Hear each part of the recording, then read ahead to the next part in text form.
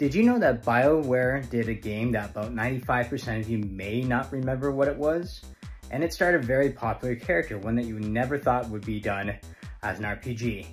And yes, you know them by their fame of Mass Effect, and this is a DS game that came out and is called Sonic Chronicles: The Dark Brotherhood. Is it good? Well, not really. Is it bad? I wouldn't say it's too bad, but it's not great. So 2006 hits and BioWare releases the Sonic Chronicles: The Dark Brotherhood video game, which is a completely different style of gameplay, as I was just telling you guys. And, you know, it's done by BioWare, which, like I said, is not my favorite company. I actually don't like the company at all. I don't care for BioWare. I actually wish that they would have teamed up with Square Enix, the same creators that did the Mario RPG game, which would have been fantastic. Like I said, it's not a very, very, amazing game. It's not a horrible game. Of course, like always, back in the early days when they were starting off with the DS and the Wii, most of the time it was all about gimmicks, which this game kind of uses a lot of, and of course, with this one, we are talking about the touch screen. It used mostly movement of the stylus to move around. You have your different canceling attacks that you do when you're fighting opponents, and all the crazy stuff that you would come from an RPG, just Sonic style.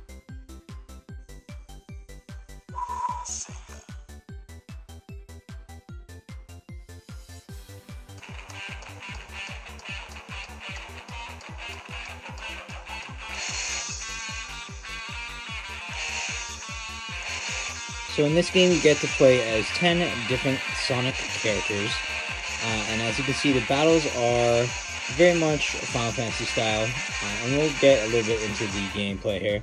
They created all new characters, all new villains. Like I said, this game takes the Sonic style of going super speed and slowing him down, but to a point where I actually find quite interesting and quite fun. Like I said, BioWare is definitely not my favorite company. Don't really care for the games at all. But as you can see, we have to use the stylus to move Sonic around. And we get into these cutscenes.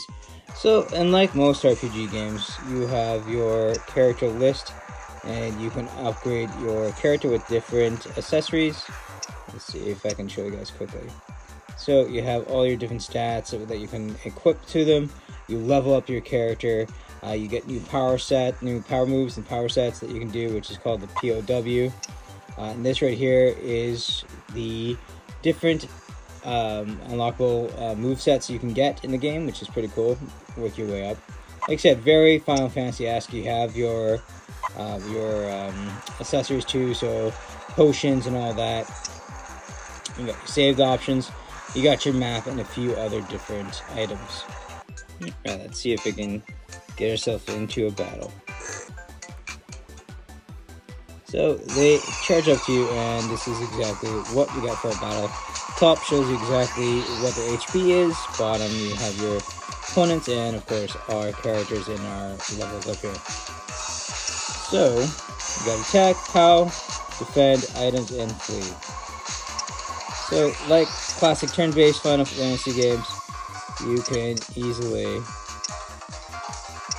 maneuver your way through. And this is a new option. So, right there, you want to make sure that you're doing it properly and hitting at the right time to get the right movement.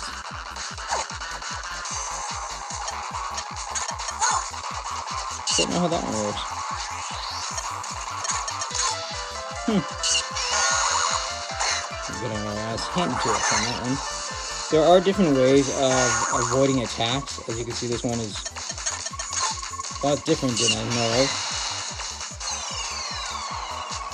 We got a first round and a second round. Let's see if I can do a POW move here. Let's do the blue bomb. Sure.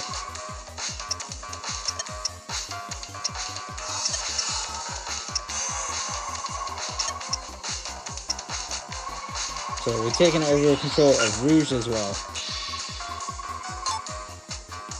And as you can see, I screwed out. We gotta match the movements here. There we go. You got to match those movements up with the right attack set to get it in there. And that's pretty much the combo system of the game.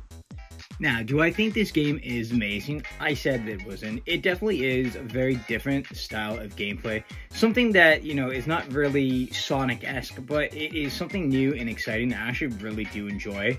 Like I said, I've never played this game. I just got it when I was older. I'm starting to play through it now. I'm actually quite enjoying it now that I do understand how to work the battle system. My hopes is that one day we'll actually get a sequel to this style of gameplay. It doesn't have to be a sequel to the game itself, but I would really, really do love if that they would create a whole new RPG adventure. Maybe going with, you know, Square Enix. You never know. But I'm going to be back and playing this. Take care, guys.